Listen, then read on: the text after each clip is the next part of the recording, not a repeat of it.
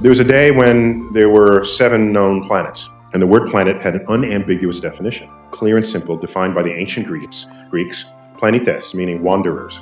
There were 7 objects in the sky that would move against the background sky. So Mercury, Venus, Mars, Jupiter, Saturn, the Sun, and the Moon. 7. And it's those 7 names drawn from Roman and Norse mythologies that landed as the 7 names for the days of the week. There's Saturdays after Saturn. I don't know if you knew that. It's named after Saturn. Sunday's named after the sun, yes. Monday, the moon, this sort of thing. And you combine Roman and Norse legends, you get the whole 7 days of the week.